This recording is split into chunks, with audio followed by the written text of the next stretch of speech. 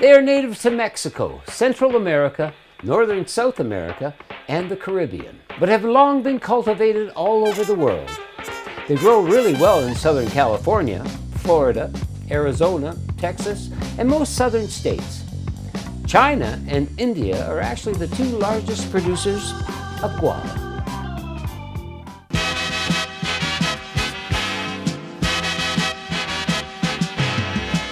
The easiest way to make guava syrup at home is to mix, well, 2 parts guava nectar with 1 part hot water. And, well, just stir well. This should roughly bring you to the same level of sweetness as a 1-to-1 simple syrup. Bottle it and let it cool to room temperature. It can last for up to 2 weeks in the fridge. But you know, you should use it sooner as it tastes best within the first few days. The best thing about guava is everything from the skin and seeds to the flesh is edible. They're high in vitamin C and, well, taste delicious. There I do. Good, man.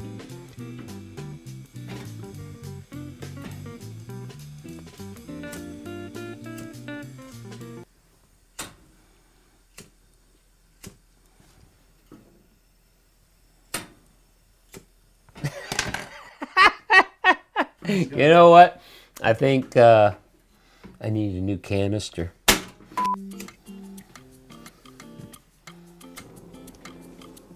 Yay! We got fire. That's a good thing. Medium heat. I'm going to add some water. 2 cups, actually.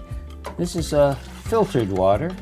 You want to use some water that is the cleanest you can get your hands on, okay? I've got a 1/2 cup of cane sugar. In the pot it goes. I'm just gonna give that a little stir. And in the meantime, while this is heating up, we're gonna cut some guava. And like I said, I mean, everything is edible, right? Everything. The skins, the seeds. So I'm not gonna rind these things. What I'm using here is about 1 pound of guavas. Slicing these ends off and dropping them into our sugar water. Yeah. I think I'm gonna clock wipe this one, Bruce. Okay. All right, we got our guava all cut up. So what we want to do now is just like bring this to a boil. This is going to take a couple seconds here. Dissolve all that sugar.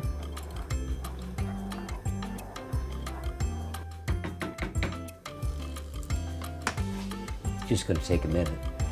Okay, so now that we've come to a boil here and all that sugar is dissolved into it, we're going to just turn our stove down to like a medium-low heat, and we're going to simmer for 15 minutes. Okay, I'll see you then. You know, if green had a smell, this would be it. This just smells so earthy. Anyway, it's been like 15 minutes. What we're going to do is we're going to shut our stove off, and we're just going to pop it on our hot plate here. And you could just use this syrup the way it is. I mean, it's sugar, it's water, it's guavas. But I like to add a couple things. And the reason is, I want these flavors to be subtle. That's why I didn't cook them, right? I've got a little cinnamon stick here. I'm just gonna drop that in there. I think cinnamon and guava are going to blend nicely together. I've got a 1/2 lime here. Fresh pressed lime juice, just a 1/2 of a lime. It's just gonna like add a little acidity. I just want to be subtle with my flavors, my additional flavors here. My complementary flavors, actually. That's pretty good. And a little vanilla extract. A bean would be awesome, but all my beans are dried up. I don't know how that happened. Anyway, I'm just going with a teaspoon of vanilla extract. Just stir it all in and pop a lid on. And now it's the waiting game. You want to just let this steep for like 30 minutes. So I'll see you then. Cheers. We're back. This has been steeping for about a half an hour now. Oh yeah. I'm smelling all kinds of things here. You know, another ingredient that would work really well in this would be a few cloves. I think that would really accent this wonderful flavor. I'm gonna use my, my food mill here. And if you don't have a food mill, you could just use a big old strainer here. Dump your mixture into the strainer and mash it down with the back of a wooden spoon. And that'll work just as fine. But I've got a food mill, so that's what I'm gonna use, all right? I think I'm gonna just get rid of this cinnamon stick here. I'm gonna dump in my mixture.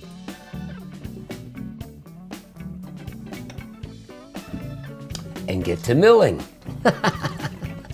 Oh yeah, look at this. This is marvelous.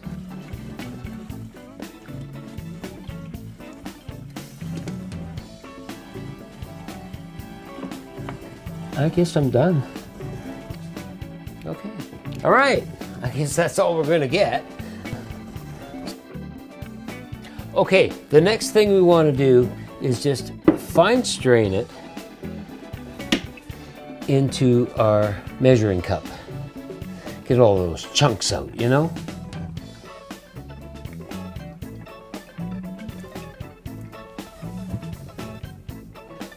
And we'll just get in there and get all that goodness, you know? Yeah, look at that. That's beautiful. Give it a helping hand here. You're not going to get a lot, you know. You might end up with about a cup, but that'll be lots of syrup to work with in an upcoming cocktail for sure. It's almost like applesauce. Yeah, look at that. Okay, I think I'm in. What we're going to do here is we're going to fine strain it one more time into our bottle. Oh, look at that gold. Look at that gold. This could take a couple minutes. Well, what's your hurry?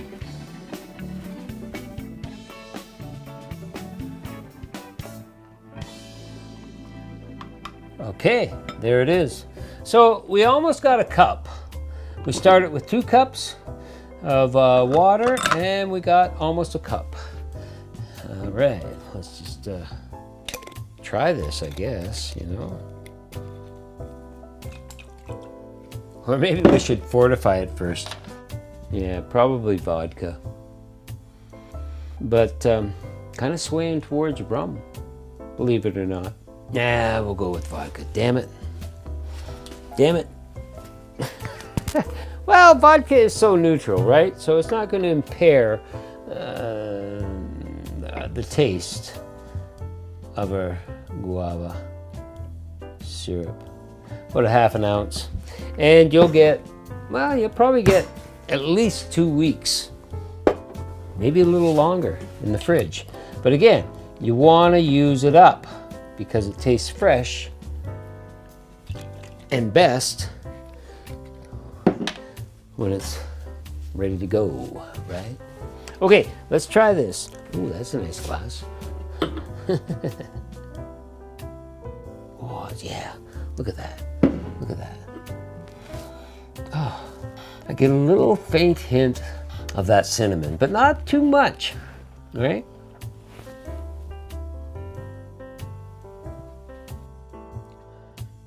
Wow. That's absolutely delicious. Better than I expected. It's sweet and has an almost pear quality, the taste of pear, with a faint hint of strawberry. Weird. But yeah, pear. If I had to compare it to anything, it would be pear. That is delicious. So I'm thinking we need, I'm thinking I need another one.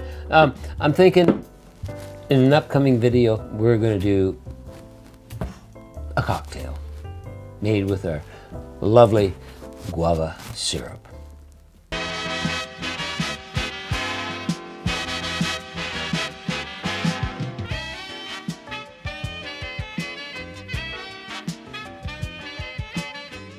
Thanks for watching. If you like what you just saw, hit that subscribe button down there. It doesn't cost you anything, and you'll be supporting us. How wonderful would that be? Thank you.